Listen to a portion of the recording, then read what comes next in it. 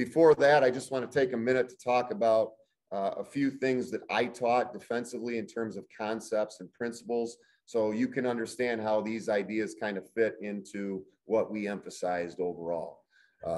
I'm big on no threes, no layups, and tough twos. I want our opponents to have to take semi-contested mid-range jump shots, and that just all stems from the points per possession. You can see the breakdown percentage-wise there, how it is in your favor if you don't give up points in the deep paint, don't give up points behind the three-point arc. So that was a big selling point for our guys. Make them dribble into their shot, no layups, no threes, tough twos. We really emphasize positioning, and we've been a pack line team for the most part, staying inside the pack. So one pass away, I'm big on help comes from the help side. We don't help one pass away.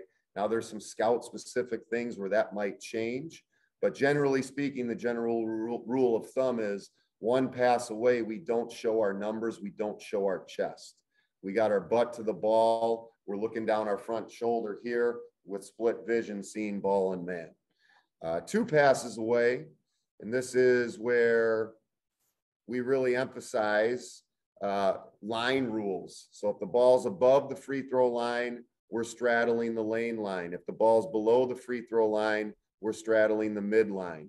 And that's all relative to your positioning. And guys say, why are you on me? I'm a step or two away from where you want me to be.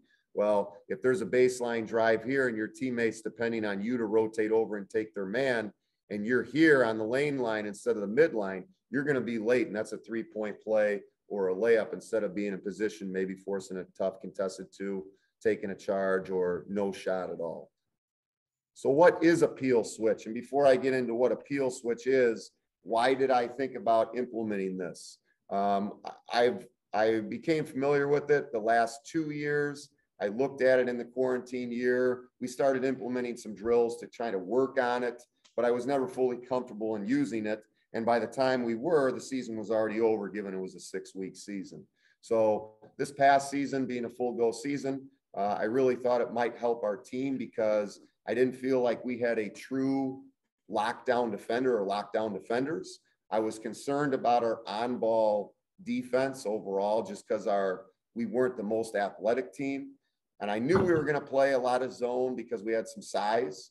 But as we all know, you can get shot out of a zone and you can't be a one-trick pony. So I wanted to make sure when we did have to go man, we had something that was a little bit different and was able to maybe cause some confusion for the opponent. So what is a peel switch? A peel is communicated by the on-ball defender or the help defender. And this happens when they recognize that they've been blown by and the ball handler has gotten by the on-ball defender. And if you think of run and jump rotations in a full court press, and you kind of think about that right now in the half court, that's kind of what it looks like. And I'm going to show you the diagrams in a second, but think about that right now.